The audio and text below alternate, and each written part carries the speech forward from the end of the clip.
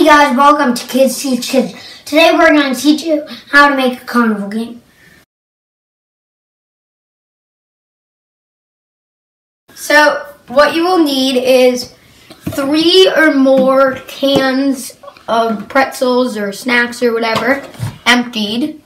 And then you will need 1 piece of paper, some tape, a marker, scissors, and a few ping pong balls. Now let's begin. First, you're going to want to get your scissors, a piece of paper, and cut your piece of paper in strips, and 1 strip for a jar. And I need 3 strips because we're doing 3 jars. Then we're going to want to write the amount of points each one, needs to be.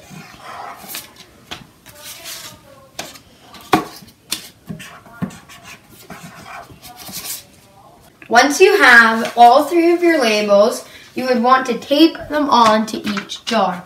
But remember, the biggest hole at the top will have the smallest amount of points, and the opposite for the smallest thing top. So then you are going to want to cut a piece of tape,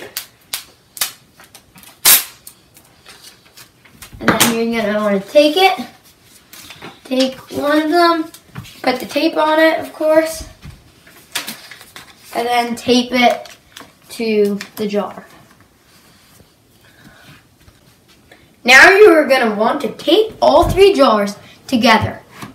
So you're going to take 1 piece of tape, cut it, then stick 2 jars together, and then you're going to want to do that to all 3 of the jars until they are connected.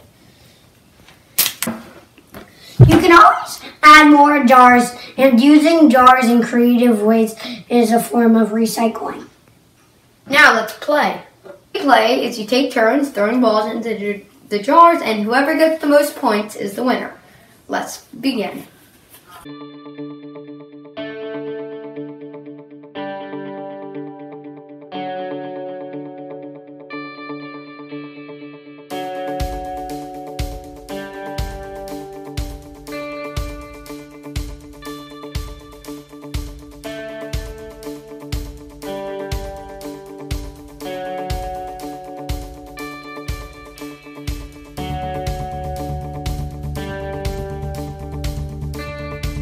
I beat my brother 30-0.